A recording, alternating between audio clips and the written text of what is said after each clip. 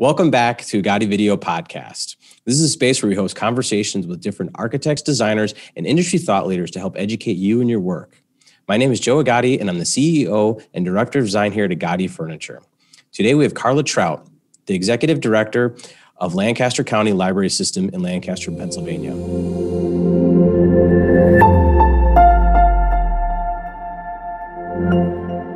Karla, I'm excited to hear about your perspective on the library world today and moving forward. So great to have you here today. Welcome.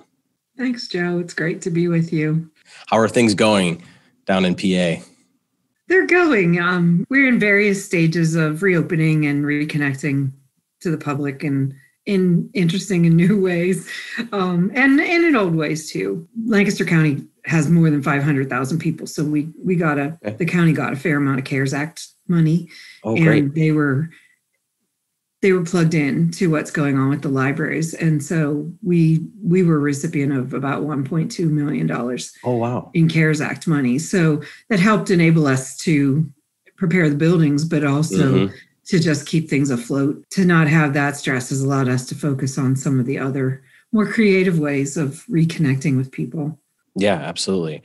And so, I definitely want to dig into, obviously, your perspective of today and the future. But before we go too far, I wanted to get a little background on you and your journey and how you came to be into the library world.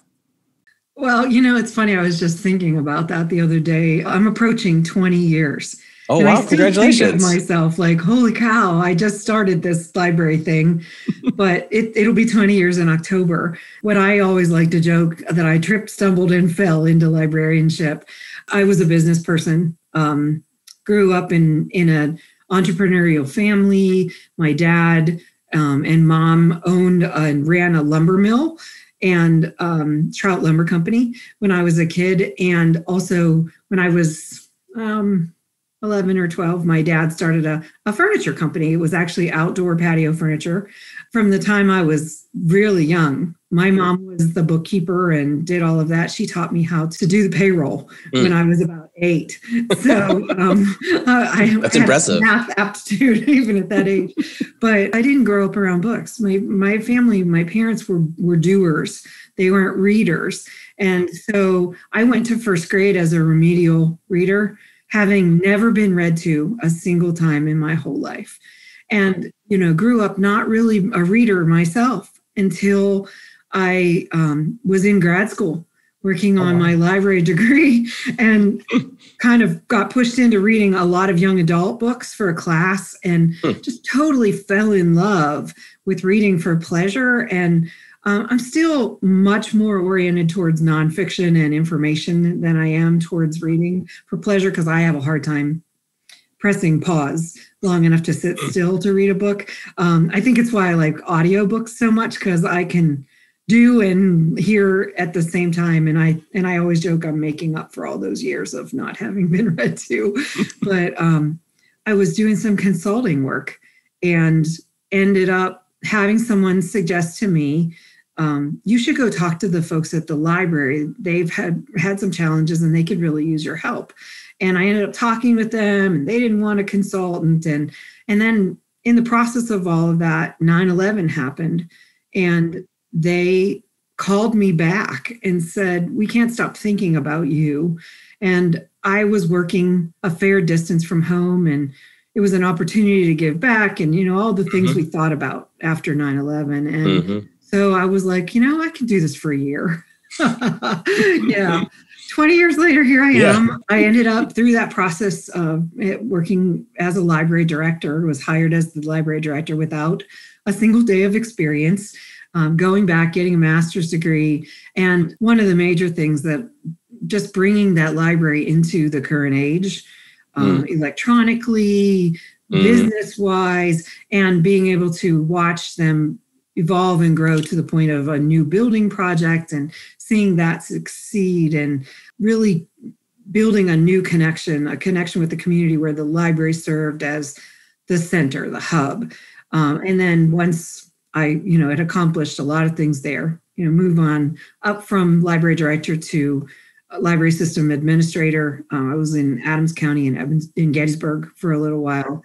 And then 2 years ago, I made the leap to Lancaster County. They wooed me away and said, come be with us in Pennsylvania Dutch territory. And it's been a really great transition. I actually don't work in a library building anymore. I work in an office. Our office is about 20 employees. And I always say we're an umbrella, but not an umbrella over, an umbrella under. We undergird our libraries. We provide them with the tools and the support that they need to serve the community. So I do love books, but I'm the little girl who never played library growing up. All of my colleagues did. And I'm like, what? You did that? No, don't know about that. Interesting. I've never heard of playing library. Yeah, I was at my first library conference and they were giving out like the Lifetime Achievement Award. And they asked how many people played library as a child. And I think I was the only person who didn't raise my hand because that was a foreign concept to me. I was afraid of the library growing up. My mom never had a library card. Even after I was a librarian, I was like, Mom, you need a library card. No, she was intimidated and I was too.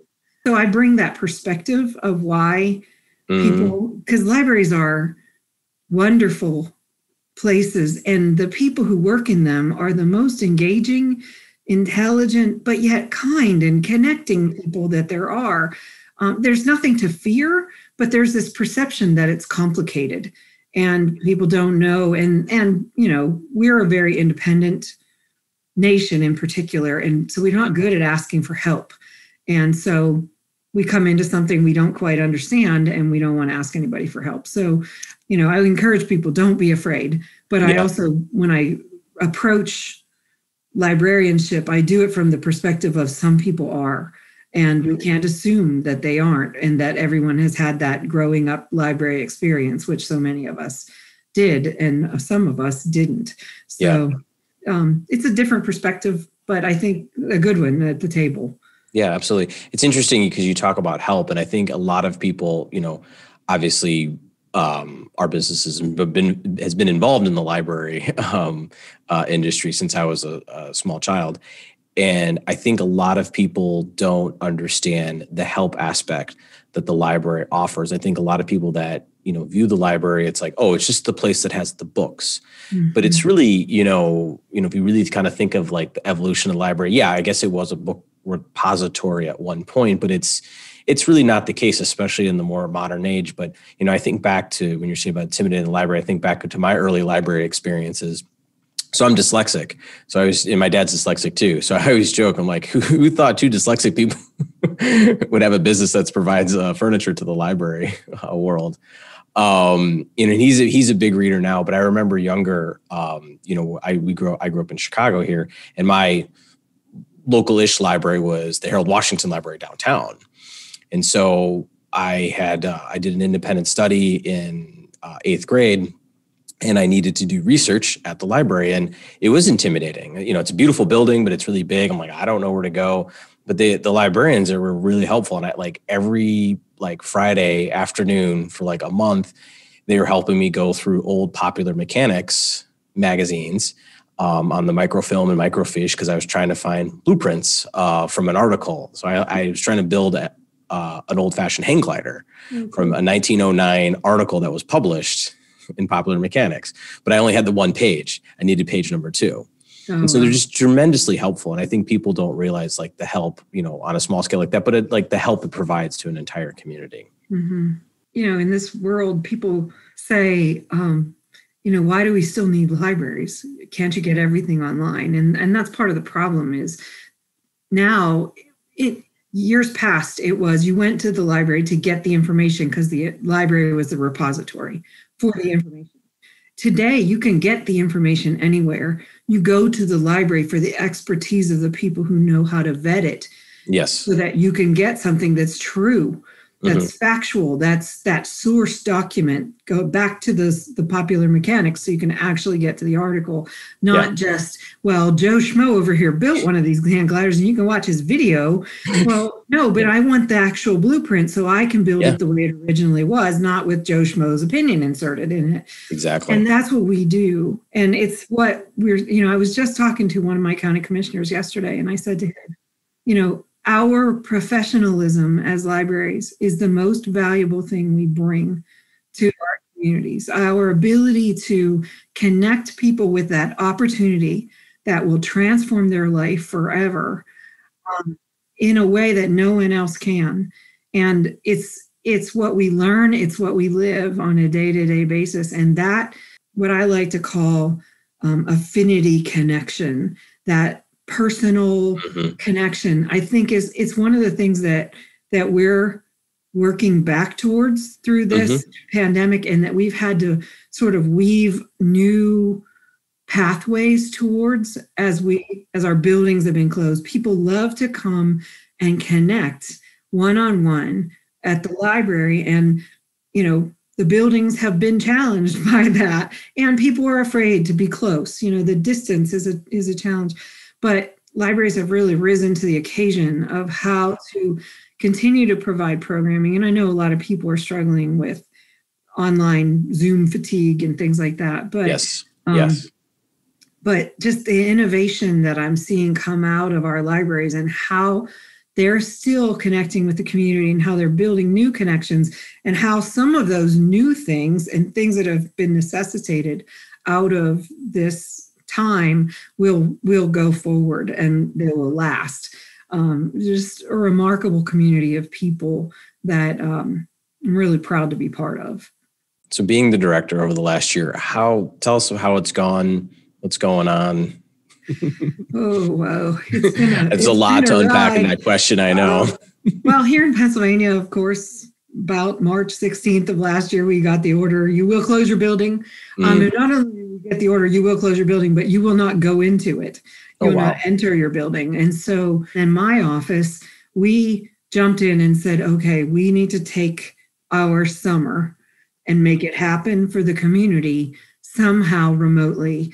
And we did everything from standing up software for online registration and tracking of summer reading to moving all of the countywide planned programs onto Zoom and other online platforms, and facilitated those for the libraries, and just really didn't stop. We didn't miss a beat. We continued on and just said, how can we support you through this? And then as things reopened, when we were approaching June and things were starting to get better and our buildings were going to open, helping the libraries innovate ways that they could be open, have barriers in place, utilize spaces differently, in an effort to serve the community. I was amazed at how quickly and easily we moved from an office full of people who were side by side every day to being disparately spread around, dealing with family situations and different levels of technology, and how well we all just transformed into this same group of people with a different mission for a time, and moved things forward to make sure that the people in our county continue to have access to library services.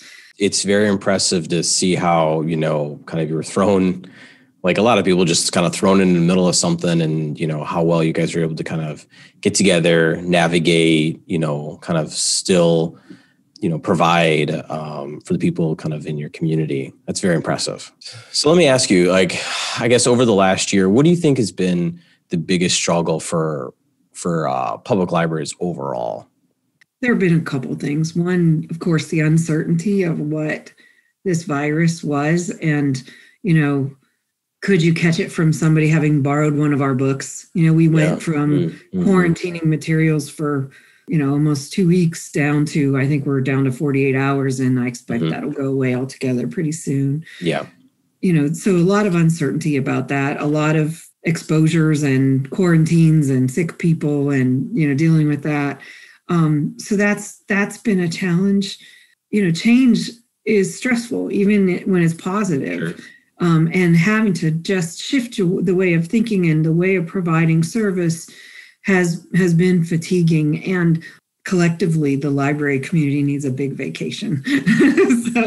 Sure. So how do you think again, the most recent events of the pandemic, how do you think that's going to obviously impact the library going forward? I guess both there's probably going to be some negative impacts, but also I think there's probably going to be some positive benefits coming out of this too. Yeah, I think libraries we're such a part of the fabric of the community, and it's obvious. Use has not come back to normal levels anywhere near in our libraries, and I think in general in libraries. And part of that is people want the human connection, and right now they can't have it so easily. With the warmer weather, we're going to see a lot more things move outside again, and I think that that's going to be something that persists. I think utilizing outdoor spaces in ways that we haven't thought about in the past is something that's going to continue on. I also think that we're going to start thinking about fresh air incursion into space. Yeah. That, particularly in Pennsylvania, because our summers tend to be humid and our winters tend to be cold. And we have these, 2 weeks in the spring and 2 in the fall where it's perfect weather to open the windows. We tend to not build fresh air into our spaces. And I think that may change, that we may find more fresh air being thought about, and building spaces that can be opened to the air so that people can be inside and yet outside, So I think that kind of thing, as we think about reimagining what libraries are going to be like in the bigger picture. In the smaller picture, I think it's going to be, how can we be together and yet have that sense of togetherness and yet keep some level of separation when necessary. A lot of libraries have a lot of manipulatives and toys and things for kids. How do we continue to offer those things and do them in a sanitary, safe kind of a way that we haven't maybe thought about before?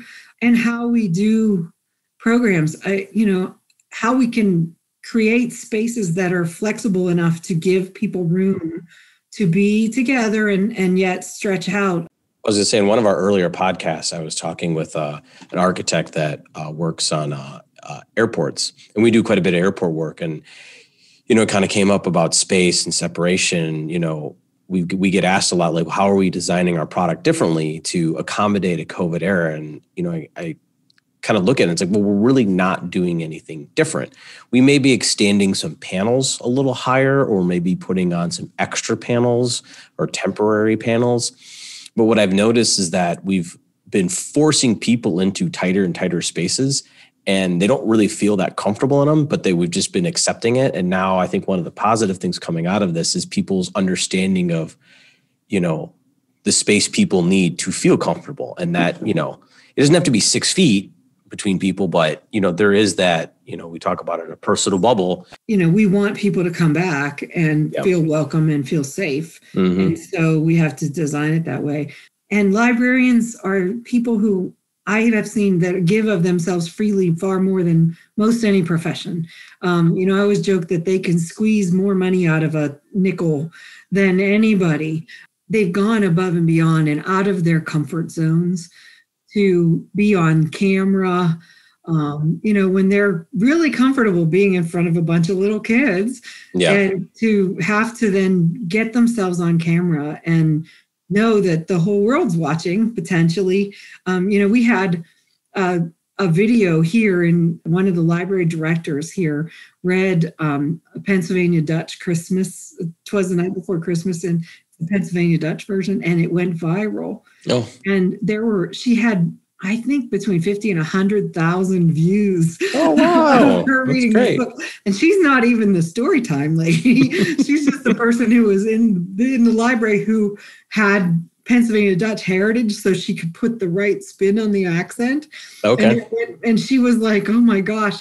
And you could just see how embarrassed she was. Her cheeks were rosy, but she stepped up, and, what a great attention getter for her library for something like that to happen. Not that book necessarily changed anybody's life, but her library's on the map. Yeah. And people in the community who may not have known how fun and friendly the local library was, got a viewpoint of their library director, and they got to laugh alongside her. And now, they're going to be wanting to connect. I guarantee it brought people there. So, yeah, that sounds so wonderful. Yeah. Yeah. So early in our conversation, you talked about, kind of being an advocate for the libraries. And, I think one of the fun things about working kind of in the library community is there's never a lack of passion with everybody. True. It seems like everybody that works at the library is very passionate about what they do. But I guess do you have any suggestions or recommendations on advocacy? Because it's important, like we've talked about, is that I think people don't always understand the impact and the full value of the library to the community. Is there a recommendation you can give to other librarians or directors about being that kind of strong advocate? Advocacy is something I'm very passionate about. Probably more so than most of the people I know. And it's the people who come into our libraries love us. And if you ask anyone, they will tell you they love the library. But that doesn't always translate to funding. And it doesn't always translate to local government support or even higher levels of government support. And I think the thing that I would say is tell your story, tell it often, tell it to anyone who will listen, and get other people to tell it for you as well. If you're not comfortable going and talking to your elected officials, find somebody who is. Chances are there's someone on your board who is. And maybe that person isn't comfortable with telling your story, but maybe they're comfortable with making the connection. I am a gregarious person, and you would never guess that I am shy, but I am. And something I would never guess that. Yeah, I know, it's hard to imagine, isn't it? But something that I've learned is that I do really well if somebody makes an introduction for me. And so when I'm needing to go meet with new people in a situation, like if I'm working a fundraiser for the library, I will take one of my board members who's really good at connecting people, and I will ask that person to be my wingman or woman. And if I see somebody who I don't really know, I'll ask them, do you know this person? Can you connect me with them? Let's walk over there and you can introduce yourself and then make the introduction of me. And there's something about that, once that ice is broken and that introduction is made, I have no problem telling the story, but I have a hard time doing the cold call and walking up to somebody. And I think that that's true of a lot of my colleagues as well. The best way to build relationships, particularly with elected officials, is to go where they are, not to their meetings, but find out what community events they attend, what chamber mixers they go to, things like that, and show up at those, and then get somebody who knows them to introduce you. Yeah. And do your research. Find out what committees they serve on. Find out what they're passionate about. Learn something about that, and then start an intelligent conversation about a topic that is of interest to them, not about the library. Yeah. And pretty soon they're going, so what is it that you do? I stopped telling people that I work at the library. They'll say to me, what do you do? And I'll say, I connect people to opportunities that enrich their lives. And almost always they'll go, how do you do that? And I have, several little catchphrases to go from there. And by the time they're hooked in to the conversation and want to know more about me and what I do, that's when they find out that I work at the library. And they have long forgotten, because if someone says to me, what do I do? And I say, oh, I'm a librarian, they have a stereotype in their mind. And that's what they don't need to know anything else, because they know what that is and they're thinking. But when you tell them something completely different, like you connect people to opportunity. Isn't that exciting? That's exciting. You want to know. It sounds exciting. And once you've opened the door and they think you're exciting and engaging, then they forget that then they go, "You're a librarian?" It can't be. But it is, really, it is. That's really great advice. Thank you for sharing that. I want to just turn our conversation back towards facilities. You opened and you're working on a new library in the system right now. I wanted to get just a kind of background and perspective of that, especially opening and building a new library in kind of the pandemic age. Yeah, we had a library that opened in July of 2020. They had broken ground and the construction vehicles were all there and everything was happening. And the pandemic struck and in Pennsylvania, construction was shut down completely for several months. And so the project was, literally they walked away from the project and they came back, I think the next day, and moved away some equipment, but most of the equipment just sat there for months unused. So the project was on hold for a while. Thankfully, they got it back, and because some construction didn't restart, they actually had extra resources, so they sort of caught up with what was behind. Okay. I said one of the serendipitous things that happened with that library was that they didn't really have budget for some of the interiors, the furnishings in particular. And so the library director, who's brand new, she's newer than me, she comes in and she calls me and she's like, "I have no budget." And I'm like, "What?" And so, I was helping her. We sourced a few things, but for the most part, because of the pandemic, people couldn't come in the library and sit down. They didn't need tables and chairs. They didn't, some of the things that they would have ordinarily had to have on opening day, they didn't have to have. And they opened a beautiful new building. We were able to source enough shelving and get that all in place. And when people came in and saw how nice the place was and how much they wanted to be there, funding actually came in to support the purchase of the furnishings that they needed. So the library is now open completely and is furnished. And but they were in the process of purchasing some things.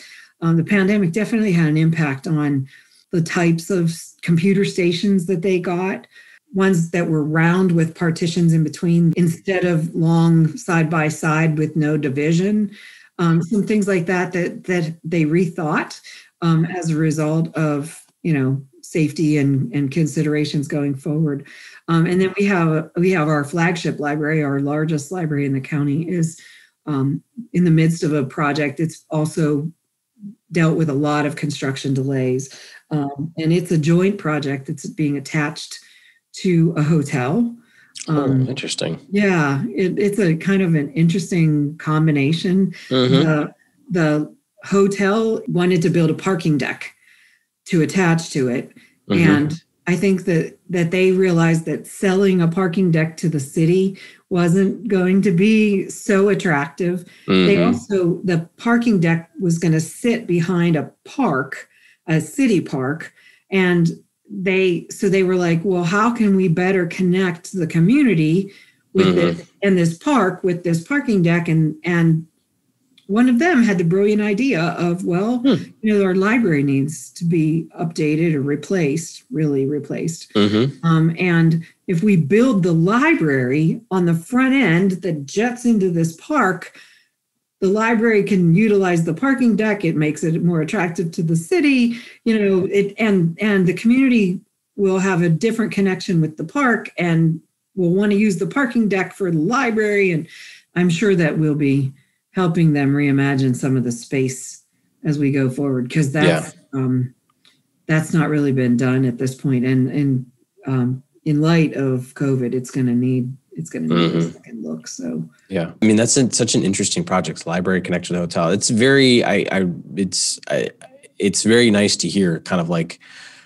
a collaborative effort to kind of think about hotel, parking deck, park, and how can the library fit in that? Yeah, very interesting. Yeah, I got to applaud the guy who is the owner of this hotel. His innovative thinking that ultimately really benefits the community in a way you wouldn't expect is it's admirable. He's smart.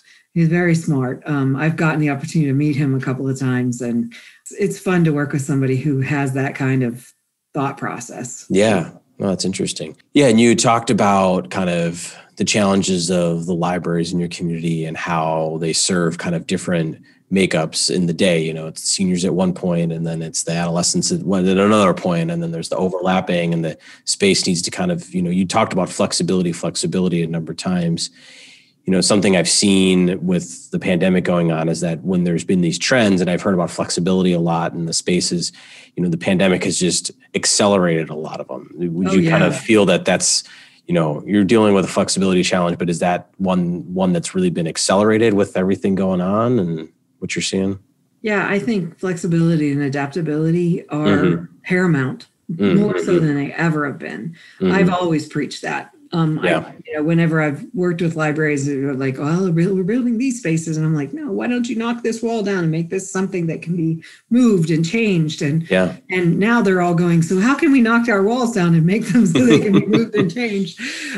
Because we have learned that, I've come to loathe the word pivot because everybody uses it constantly. I've tried really hard today to not say pivot, but we have had to shift away from the traditional way of doing things. And I mean, I was thinking today about building outdoor spaces and then putting folding glass walls in between them. So on a beautiful day like today, where it's 72 degrees in April, we could fold out the walls and have fresh air incursion, and people feel comfortable sitting in a space where there's a whole lot of fresh air.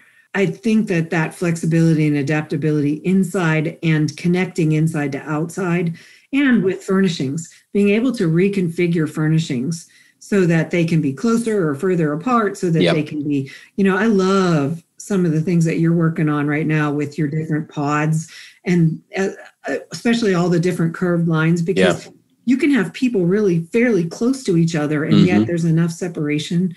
But, even in libraries that don't have budgets for all new furnishings, you can be pretty creative just by tearing down some of your shelving and rearranging it and moving it from being rows and rows and rows and rows of shelving in a row into breaking it up some and putting some tables in between. Where you have these partitions created out of shelving that allow people to sit at a table a couple at a time and not be breathing next to the people, because books make great barriers.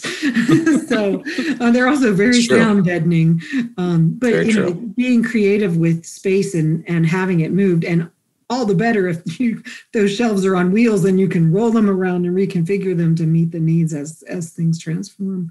But flexibility and adaptability. I mean, I'm an advocate of it to an extreme, where you put in raised concrete floors and you can move everything from the electrical outlets to the vent plugs to everything. I mean, that would be my dream in building a building, and a lot of places that's standard now, but there are ways to be flexible and adaptable even if you can't tear down your walls. And I also think that our embracing of some forms of technology that we haven't before, and making our spaces more technologically connected, I think we're always going to have demand for in-person and Zoom story time. I think that there are going to be some families whose little kid doesn't feel good that day, who are now accustomed to being able to just go on, participate in the program remotely, or still going to want that. And we're going to start wiring our spaces to better accommodate it. That makes sense. Interesting. Well, I really appreciate the time today. This is a great conversation. I guess just before we go, I wanted to see, I know you gave a lot of really good advice to our folks out there, but I want to see if you wanted to leave any kind of last bit of advice to the people in the library community. I would say just give yourself grace. Now, compassion, we talk a lot about compassion for other people, but have compassion on yourself. You've done an admirable job in this season, and even before this season, and give yourself grace and compassion. And from me to the library community as a whole, here is my standing ovation to all of you on the work that you're doing. And it is changing people's lives. Yeah, absolutely. Please remember that the little things that you do that are just feel like every day to you are transformational to a child or an adult or someone who steps in your door. So give yourself a standing ovation, accept one from me, and give yourself grace and take care of yourself, because you can't save the world if you don't save yourself first. Yeah. Good advice. Well, again, I really appreciate the time today. Thank you so much. Oh, you're welcome. Anytime.